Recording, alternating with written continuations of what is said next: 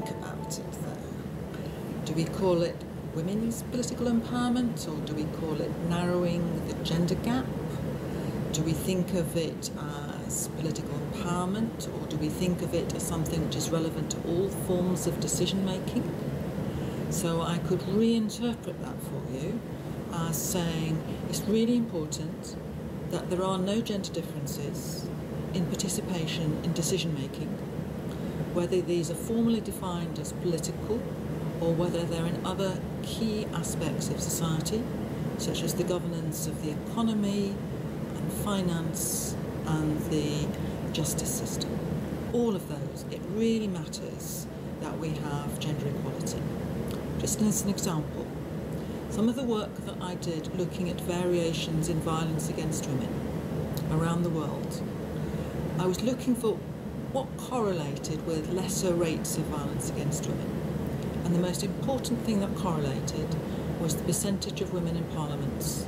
The more women there were in parliaments, the higher proportion of women in parliaments, the narrower the gender gap of political representation in parliament, the lower the rate of femicide, the lower the rate of violence against women. So yes, politics matters.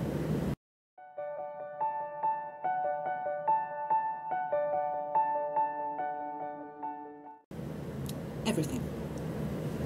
I think there isn't one simple answer to that question. Everything matters.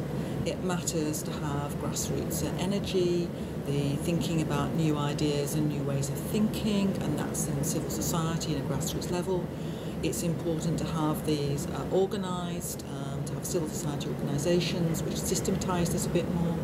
It's important that those organisations and the grassroots are involved in political parties. Political parties are how we systematically engage in the state, so they matter as well. It matters how we organise inside states. Organisations such as the European Union, transnational bodies and the United Nations, they all matter. I think it's not that there is one that is more important than another. And some of those strategies affect things which are internal to politics, internal to decision making. We've mentioned things such as quotas and other temporary measures, but we could also refer to the significance of other forms of power. For example, women who have access to independent livelihoods are more likely to be able to feel free to speak out than women who are more constrained. So it matters to reduce gender inequalities elsewhere in order to narrow those gender inequalities in politics.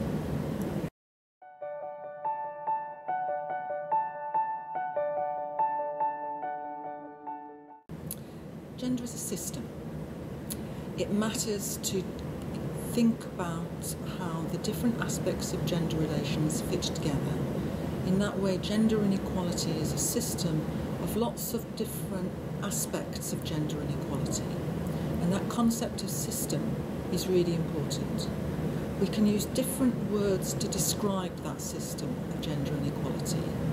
The softest and most accessible term is probably a system of gender inequality. We could also call it a gender regime, or we can also name it as patriarchy. The term patriarchy is very explicit about the inequality in it. The advantage of patriarchy is it's a really simple and direct term. The disadvantage is that sometimes people misinterpret it to think that there is only one form of patriarchy, as if it were perhaps biologically reduced. And of course that's not true.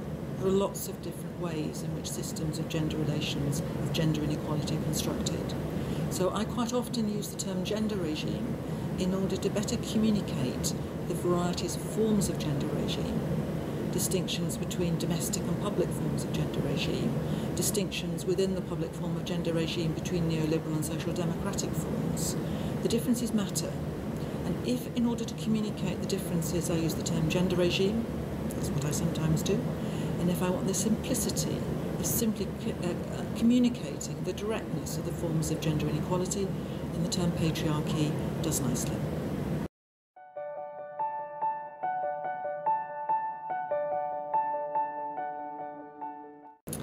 It's very important to develop the knowledge base, an expert knowledge base on issues of gender relations and gender inequality, and the universities are a very important site of that, but not the only site.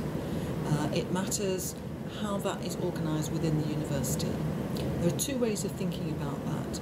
One is that we have specialist areas which do that, gender studies, women's studies, and the other is that it should be everywhere, and that we should be mainstreaming gender analysis into all of the disciplines, that there should be no political science which doesn't address adequately the issues of gender relations. The sociology should also mainstream gender into its core concepts, that we shouldn't think of leaving the main social science disciplines or humanities disciplines free from gender thinking. So I do both and.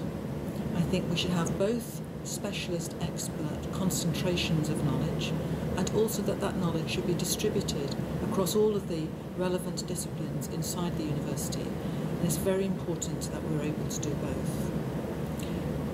That is also relevant to the question about the relationship between gender expertise and other forms of expertise.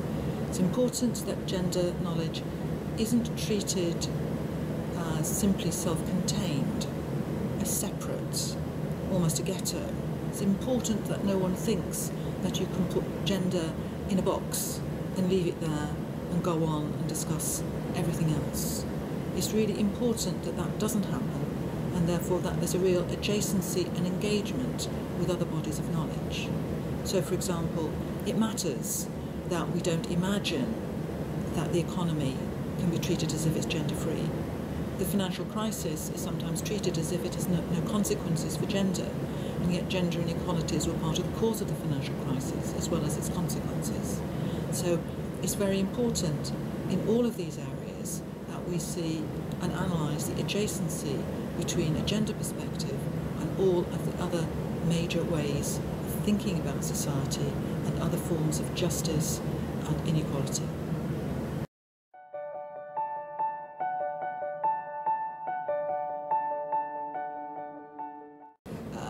There is always a future for feminist theory, and I think these are given some indications to how they should go, that it should always have both a specific site and also that it should also be integrated in other matters, that we should be analysing the specificity of issues in the way that some of our postmodern colleagues have done, but never lose sight of the big macro picture, which has been always a very important contribution of modernist feminist thought.